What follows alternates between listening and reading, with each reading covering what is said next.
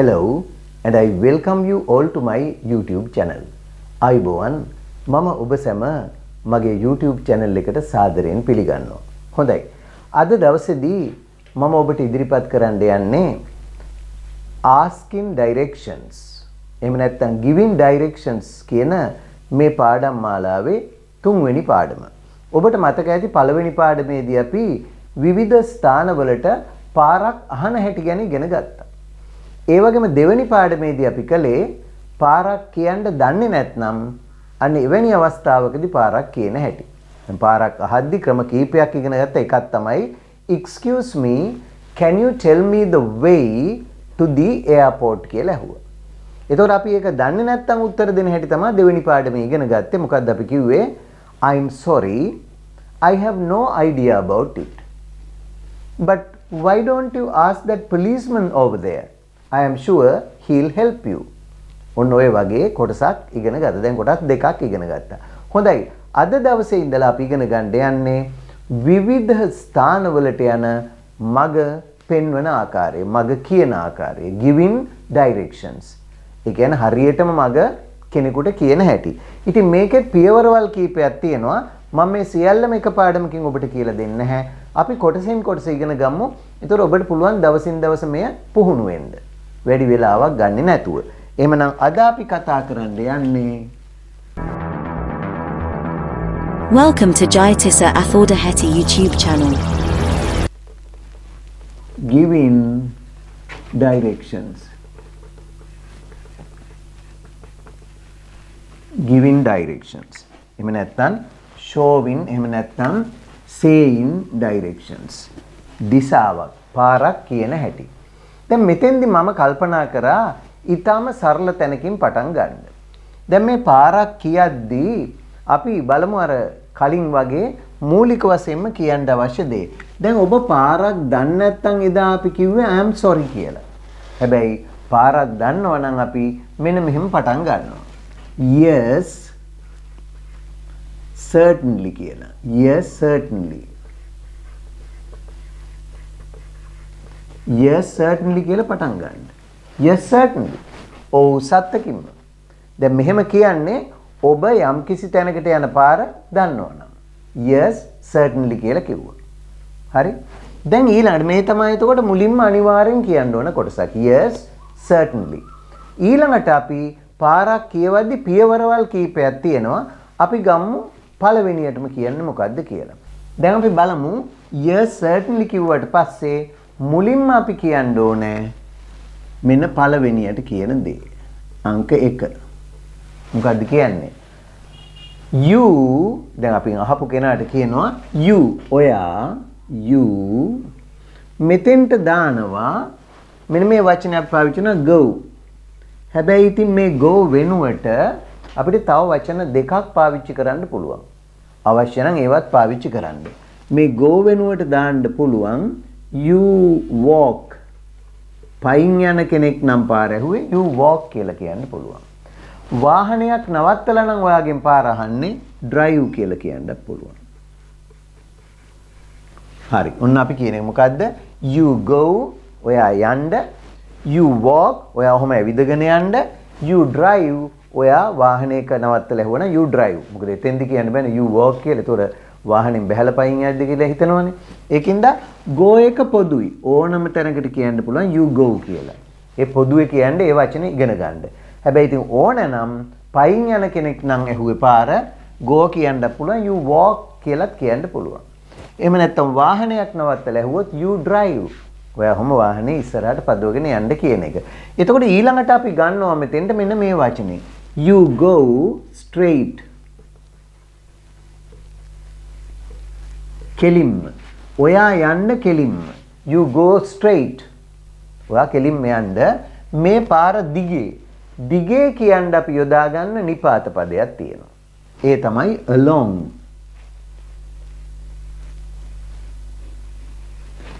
You ඔයා go යන්න straight කෙලින්ම along දිගේ මේ පාරේ.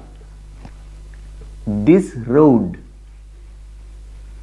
ඔන්න පළමුවෙන් කියන කොටස එතකොට. දැන් කවුරු හරි ඔබෙන් පාර අහනවා කොහොමද අහන්නේ? අහන හැටි ඉගෙන ගත්ත පළවෙනි පාඩමේදී Excuse me, can you tell me the way to the airport? Yes, certainly. You go straight along this road. ඔයා මේ පාර දිගේ කෙලින්ම යන්න. Yes, certainly. You go straight along this road.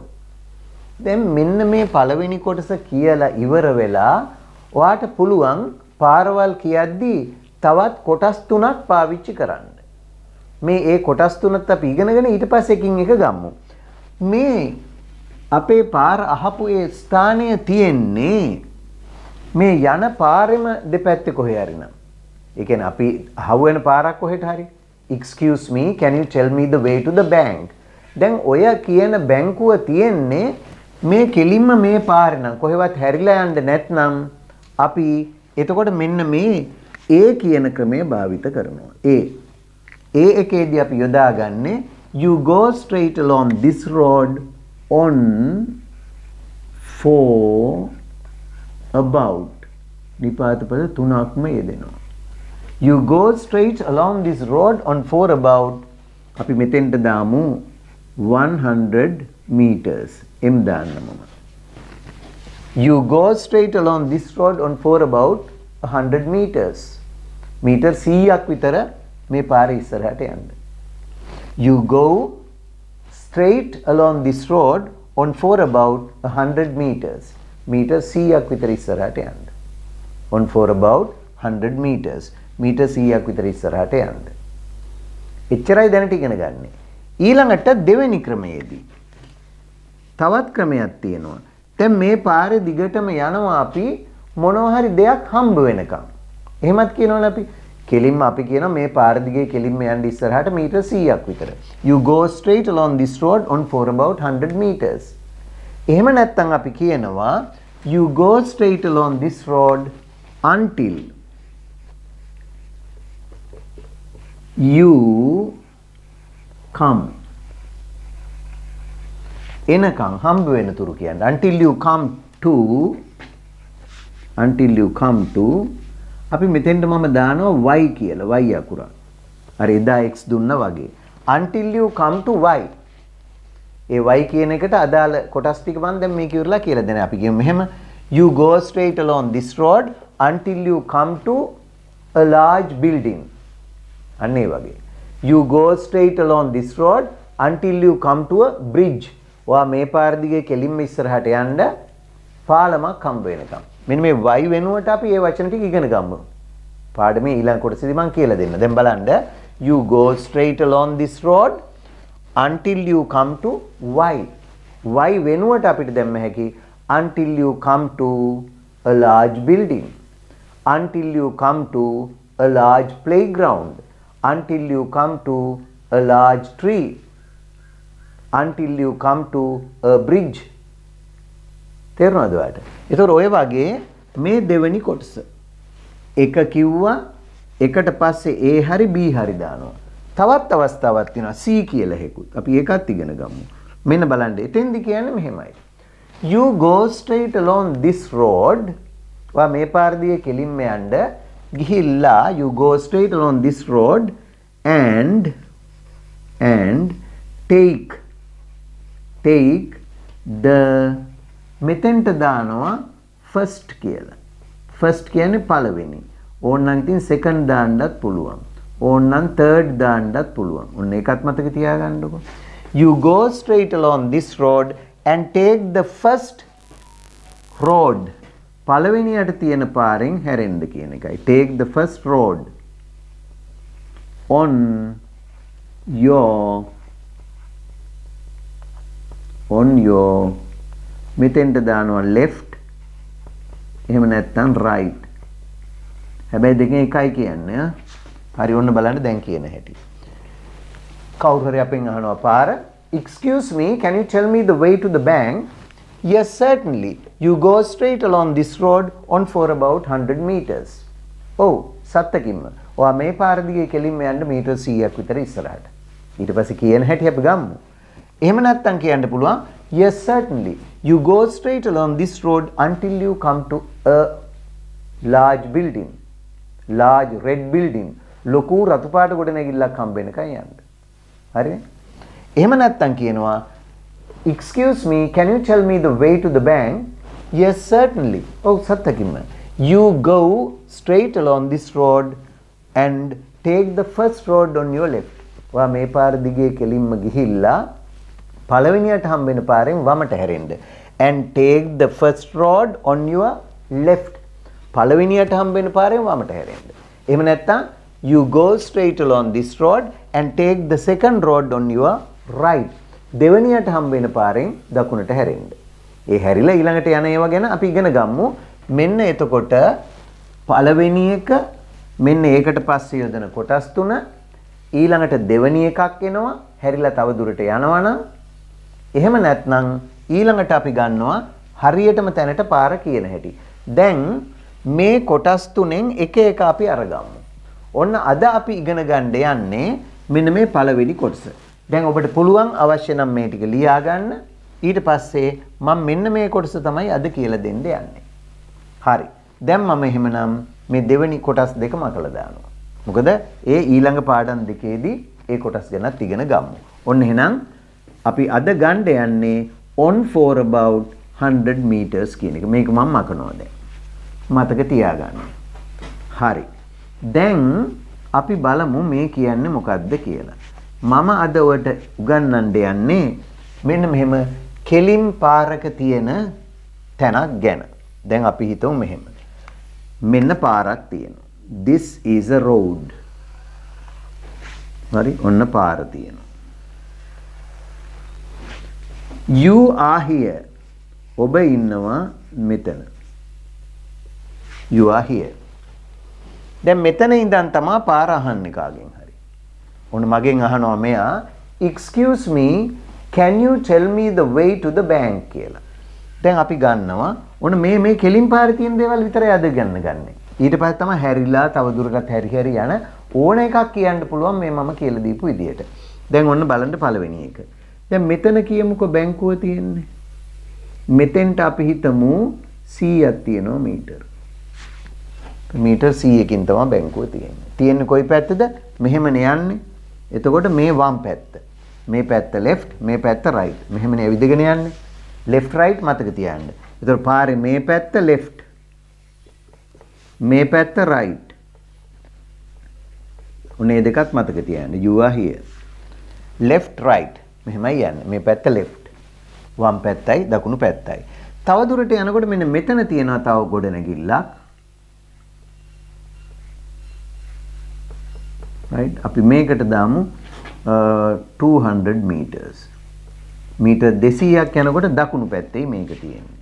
අපි කියමු දැන් මේක තමයි බැංක් එක. මේ තියෙන බැංකුව. අපි කියමු මෙතන තියෙන්නේ සිනමා ශාලාව. right ඔන්න ඔය දුරක් යනකොට. දැන් අපි මේ වගේ තව ඕනතරම් මේ පාරේ යම් දුරක් ගියාම තියෙන දේවල් ගැන නම් කතා කරන්නේ. අපි ගමු තව ටිකක් ඈතට යන එකක්. ඕන දැන් පාරේ ඈතට යනවා ගොඩක් ඈතට. යනකොට මෙතන තියෙනවා ගොඩනැගිල්ල. හරි අපි හිතමු 2 kilometers. right කිලෝමීටර් දෙකක් ගියාම වම් පැත්තේ තියෙනවා. අපි ඒකට දාමු hospital කියලා. ඔන්න hospital එකක් තියෙනවා කිලෝමීටර් දෙකක් ගියාම කොයි පැත්තේද? වම් පැත්තේ. දැන් මේ වගේ ඔබට පුළුවන් ඕනතරම් පාරේ දෙපැත්තේ තියෙන විවිධ දේවල් ගැන හිතා ගන්න. දැන් ඔන්න අපි පාර අහනවා ඉස්සෙල්ලාම බැංකුවට. දැන් පාර අහන හැටි ඔබ පළවෙනි පාඩමේ ඉගෙන ගත්ත නිසා දන්නවා. මොකද්ද කරන්නේ? excuse me දැන් මෙයා අහනවා අපෙන් excuse me, can you tell me the way to the bank? දැන් මම පාර කියන්න දන්නවනේ. දන්න නිසා මම කියන්නේ මොකද්ද? yes certainly. ඔව් සත්‍යකින්ම. you ඔයා go යන්න straight along this road. මේ පාර දිගේ කෙලින්ම යන්න. හරි මේ එයාට ඇවිදගෙන යන කෙනෙක් නම් මාත් පයින් යන්නේ එයාත් පයින් යද්දී නම් මම කියනවා yes certainly you walk straight along this road. ඔයා මේ පාර දිගේ කෙලින්ම ඇවිදගෙන යන්න මෙන්න යන දුර.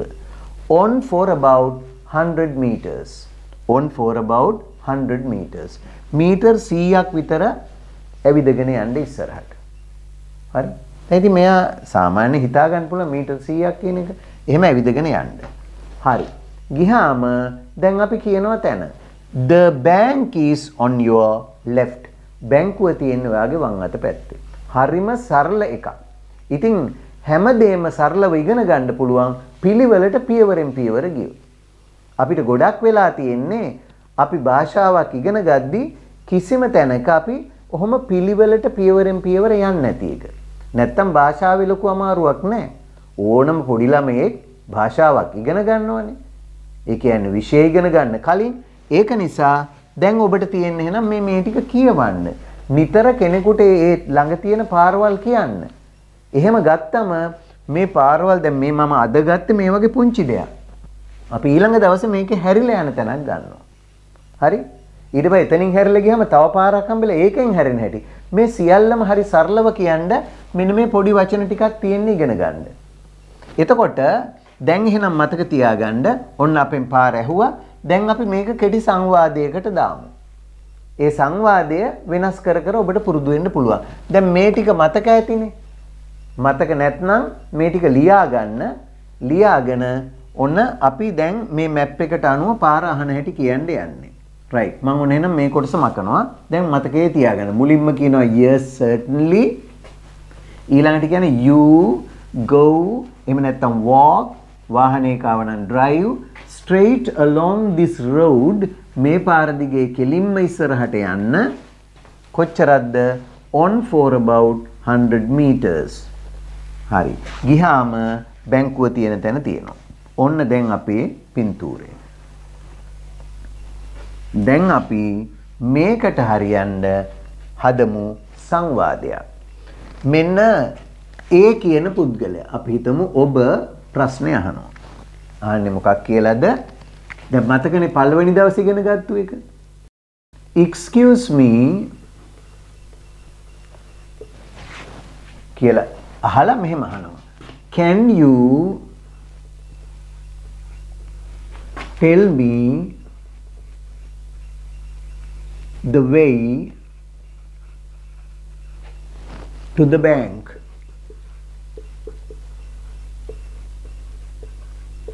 Excuse me, can you tell me the way to the bank? සමාවෙන්න ඔයාට පුළුවන් නම් බැංකුවට යන පාර කියන්න. එතකොට ඔන්න ඊළඟ එක්කෙනා. අපි යාට කියන්නේ B. B කියනවා මෙහෙම. මොකද්ද කියන්නේ? දැන් පාර දන්නවනේ. ගිය පාර පසුගිය පාඩම ඉඳගත්තේ පාර දන්නේ නැත්තම් කියන එක. දැන් දන්නවා අපි. එහෙනම් කියනවා yes. Certainly. Yes certainly. ඔව් සත්‍යකින්. දැන් එහෙනම් අර එක දානවා. පළවෙනියට ඉගෙන ගත්තේ මොකද්ද? You ඔයා go යන්න straight. You go straight along this road. You go straight along this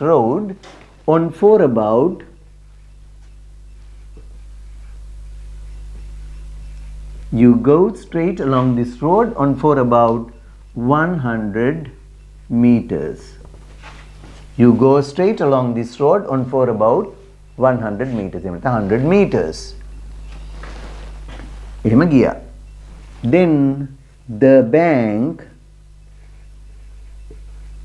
බැංකුවට නැහුවේ පාර. The bank is on your left. The bank is on your left. බැංකුව තියෙන්නේ ඔයාගේ වම් අත පැත්තේ. දැන් බලන්න. ඊට පස්සේ අර A ඔයාට කියයි thank you කියලා. අනිවාර්යෙන් කියන්න ඕන.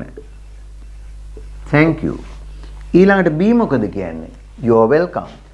මෙතන ඉඩමදි නිසා මම මෙතන ලියනවා B. B කියනවා you're welcome.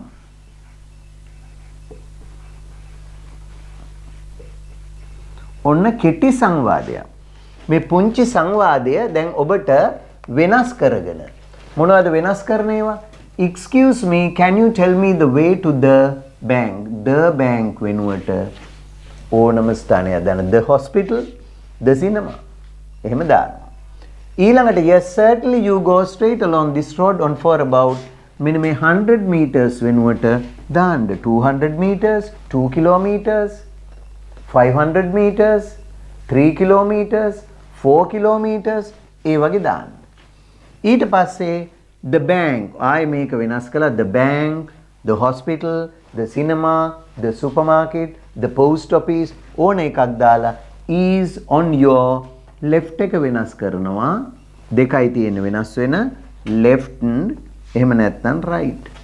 මෙන්න මේ left වෙනුවට දානවා එක්ක left වම් පැත්තේ තියෙන එකක් නා දකුණු පැත්තේ තියෙන එකක් නම් right. හොඳයි දැන් උත්සාහ කරලා බලන්න ඔයාට මේ වගේ පුංචි අවස්ථාවක් පාරක් කියා ගන්න පුළුවන්ද බැරිද කියලා ඔබ හරියට අහගෙන හිටියන ඔබට අනිවාර්යයෙන්ම පුළුවන් වෙනවා මෙන්න මේ විදිහට පාරක් කියන්න තනි කෙලින් පාරේ වමේ හෝ දකුණේ තියෙන ඕනම තැනකට අනිවාර්යයෙන්ම පුළුවන්.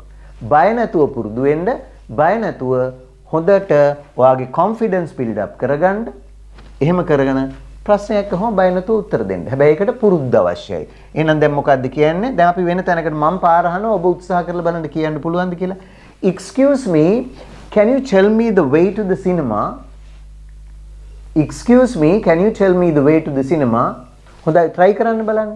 පුළුවන්. ඔව් කොහොමද කියන්නේ? දැන් මේ තියෙන උත්තරේ ඔබ තමයි B. මම A.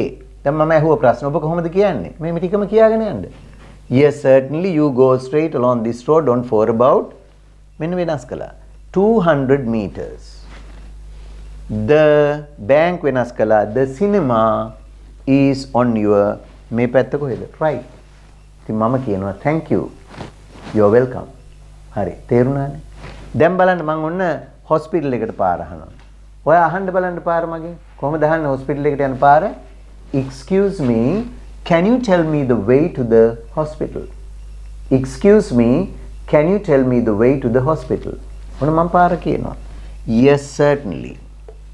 You go straight along this road on for about 2 kilometers. Yes, certainly. You go straight along this road on for about 2 kilometers. The hospital is on your left. Yes, certainly. You go straight on along this road on for about 2 kilometers. The hospital is on your left. බලන්න කොච්චර ලේසිද කියලා. පාර කිව්වට පස්සේ ඔබ thank you කියන්න. ඊට පස්සේ ඔබට thank you කිව්වනම් කෙනේ ඔබ you're welcome කියලා කියන්නේ. ඔන්න අද දවසේ මම ඉගැන්නුවේ ඊටාම සරල කොටසක්. මෙතන උදාහරණ 3ක් ගත්තා. ඔබට පුළුවන් 100 ගණනක් ඔබ දන්න ස්ථානවල නම් මාරු කර ගනිමින් හරියට මේ දිහා බලාගෙන පුරුදු වෙන්න තවත් කෙනෙක් එක්කලා නැත්තම් තනියම පුරුදු වෙන්න. මේ මම තනියම පුරුදු වෙනවා. මේ බලන්න. දැන් මම අහනවා. Excuse me, can you tell me the way to the bank? කියලා මම අහනවා. හරි? එතකොට මම එයාට උත්තර දෙනවා මම yes certainly. You go straight along this road on for about 100 meters. The bank is on your left. දැන් මේ පින්තූරයත් එක්කලම ඔබට මේක ඉගෙන ගන්න පුළුවන් වුණා. මේ ආකාරයට මේක පැය ගණන් මට මේ මුළු පාඩමම අද දවසේ කරන්න බෑ. ඔබ ඊළඟ දවසේ පාඩමේදී ඉගෙන ගන්න පුළුවන් ඔබට අර B අපි ගත්තනේ A B C කියලා. ඒතර B එකේ ගත්තේ until you come to කියලා.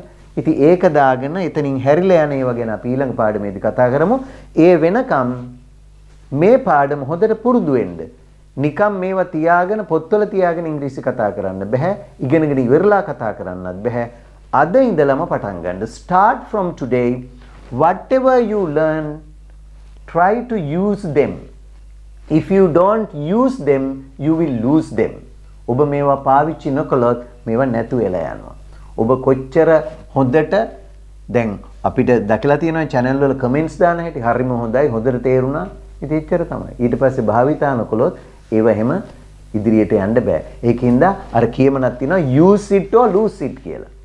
එක්ක පාවිච්චි කරන්න එහෙම නැත්නම් නැති කරගන්න. ඉතින් ඔය පාවිච්චි කරන්න උත්සාහ කරන්න ඔබ මේ ටික. එහෙනම් අදට මම සමුගන්නවා. සමුගන්න මොහොතේ වෙනදා වගේ මම ඔබෙන් ඉල්ලා සිටිනවා. ඔබ තාමත් මගේ channel එක subscribe කරලා නැත්නම් දැන් මම subscribe කරන්න. ඒ වගේම මේ පාඩම ඔබට ඇත්තටම හොඳයි කියලා හිතෙනවා නම් like එකකුත් දාලා ඔබේ අදහස්, උදහස්, යෝජනා, චෝදනා හැම තියෙනවා නම් ඒ පිළිබඳ පහත කමෙන්ට්ස් වල දාන්නත් අමතක කරන්න එපා. හොඳයි ඉතින් එහෙමනම් ඊළඟ දවසේ අපි giving directions වල තවත් කොටසක් අරගෙන ඔබ හමුවට බලාපොරොත්තු වෙමින් අදට සමුගන්නවා. Goodbye and good luck.